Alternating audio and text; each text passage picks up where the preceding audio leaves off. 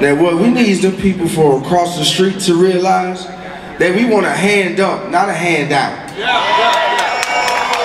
We want the people across the street to realize that if we put in the work, we want our money for the work that we put in. So that's why I'm in this fight for $15. Not for me, but for the children. For the older folks who can't get Medicaid, for the home health care workers who have to go in and take care of our elderly. Now all I have to say is, they're staying together, forward together, not one step back. And I'm tired of the people across the street taking the fight to North Carolina workers. So let's stand up and fight for what's right and make them people across the street realize that we're here for the long haul, not the short run.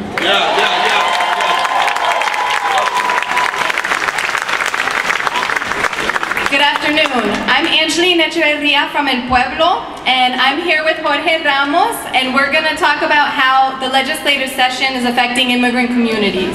The good, the bad, and the complicated. We are fortunate to actually have a good bill in the Senate. SB 463 would give any young person who attends high school in North Carolina for 3 years and either graduates or gets his or her GED to qualify for resident tuition status. Yes. As you talk with legislators this session, please be sure to thank Senator Fletcher Hartzell for taking the lead on introducing this important piece of legislation. And as you'll hear from Jorge, this bill will make a huge difference on thousands of immigrant families throughout the state who just want an equal chance for their kids to go to college. In contrast to this good bill, there's been a lot of bad this legislative session. As we work to increase access for health services for immigrant communities, we're concerned about bills like HB 465, which would create unnecessary barriers for women seeking health care. Immigrant women already face enough challenges when navigating the healthcare system and do not need legislators interfering with their ability to make the best decisions for themselves and their families. We're concerned about bills like HB 318, which would put an unnecessary burden on small employers by making them subject to E-Verify. It's sad that we still have representatives who are willing to make the lives of all North Carolinians more difficult in their quest to target and vilify immigrants. And now for the complicated. Currently, thousands of people throughout the state are prohibited from getting a license due to their immigration status. As you'll hear from Jorge, lack of access to driver's licenses results in members of our communities living in fear, unsure if their next trip to school, to work, or to the doctor's office will result in getting more tickets that they can't afford to pay, or in the worst scenario, in deportation. HB 328, sponsored by Representative Harry Warren, would address this issue by creating a restricted driving permit that would be accessible to undocumented residents.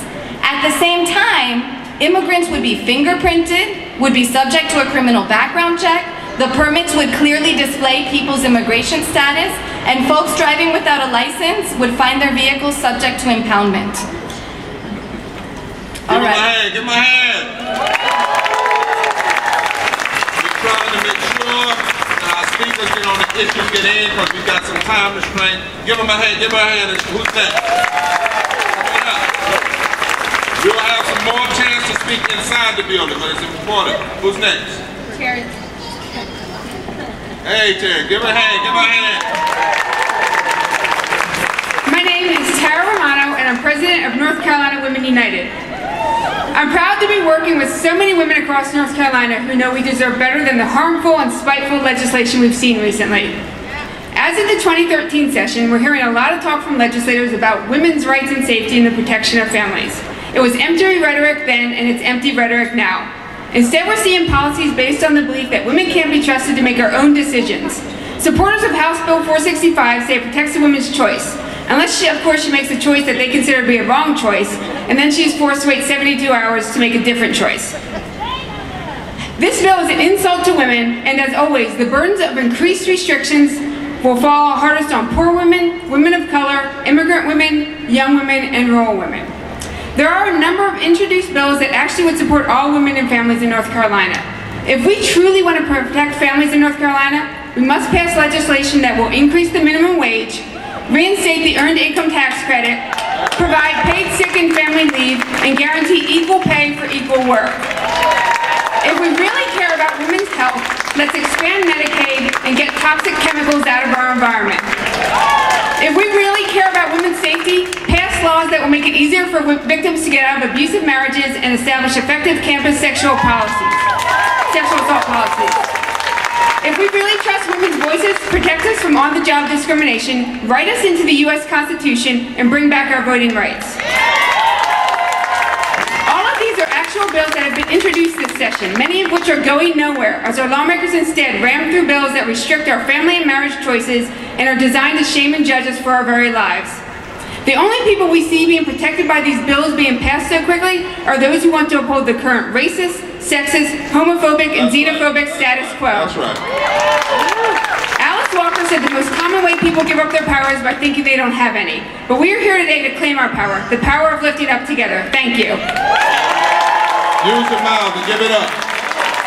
Now we got an announcement. The first group that was been arrested has been released. Not all of them, but a group of them are right here. Give them a hand. Give them a hand.